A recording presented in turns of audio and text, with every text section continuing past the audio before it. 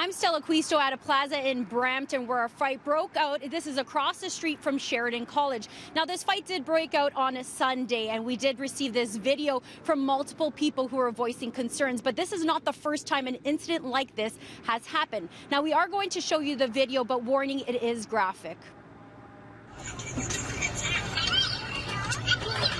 Holy moly! Oh, baby. This shocking video of a large group of people fighting in a Brampton plaza surfaced on Sunday night.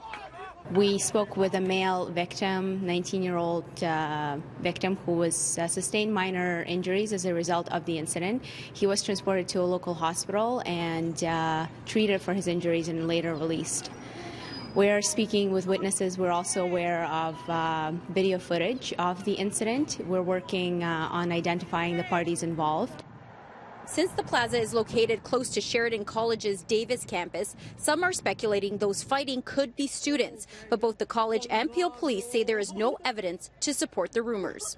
We've looked at the video that was posted on YouTube and social media, and we couldn't identify anybody that's currently taking classes with us.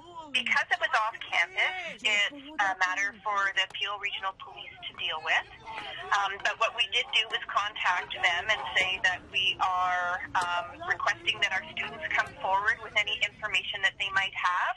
And we actually have a program at Sheridan called If You See Something, Say Something. And it's a way to provide anonymous tips for criminal behavior.